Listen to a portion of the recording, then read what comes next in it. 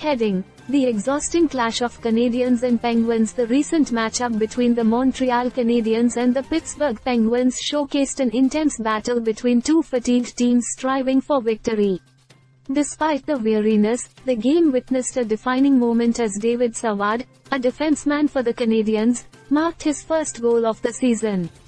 The fatigue factor. Heading: Teams pushing limits. Both the Canadiens and the Penguins entered the game with visible signs of fatigue, a testament to the grueling nature of the NHL schedule. With back-to-back games and travel demands, players faced physical and mental exhaustion, pushing their limits for a shot at success.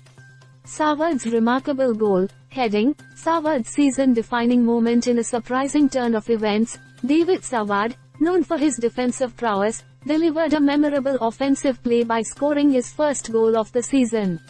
This unexpected contribution not only energized the Canadiens but also added a new dynamic to Savard's role within the team.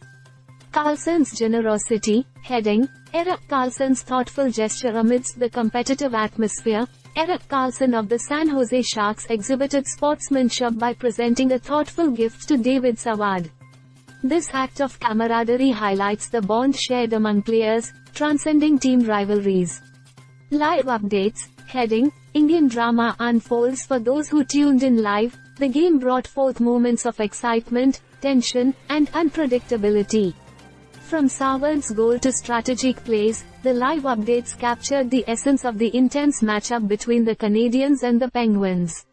Heading: A night of surprises and sportsmanship. So, the Canadiens vs Penguins game was more than a contest of goals and penalties. It was a night filled with surprises and sportsmanship. Savard's goal and Karlsson's gesture added layers of significance to an already thrilling match, leaving fans with lasting memories.